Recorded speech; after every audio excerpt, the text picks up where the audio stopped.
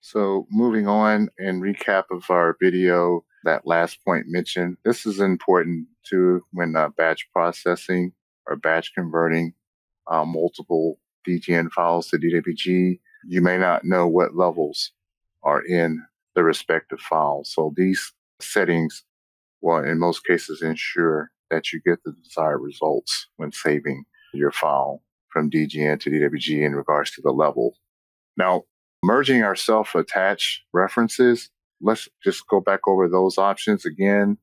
So, copy levels during merge describes how levels are handled when you merge your references from the DGN file into the DWG or DXF.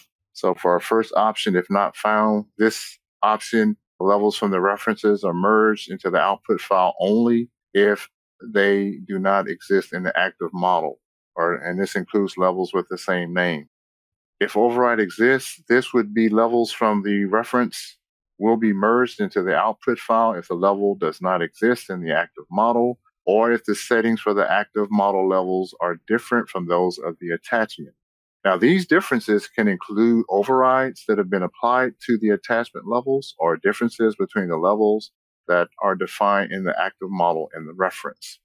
And then finally, always levels from the references are merged into the output file, even if the identical level exists within the active model.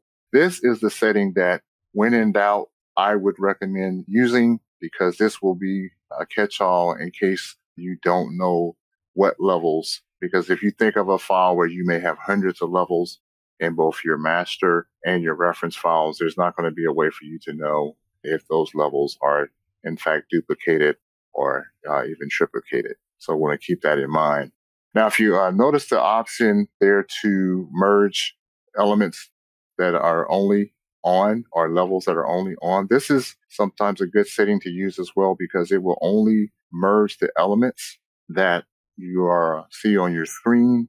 And you can also set a variable to ensure that this setting is put into place, and that's the MS merge displayed levels only. And you will want to set that to a value of 1. And if you turn that or set that variable, you will see that that option will automatically be turned on, and it will be grayed out so that it cannot be changed during the translation process. So once again, for you site admins, you might want to set that variable to ensure that this setting is put into place. And this is really important when maybe doing like a batch process of files.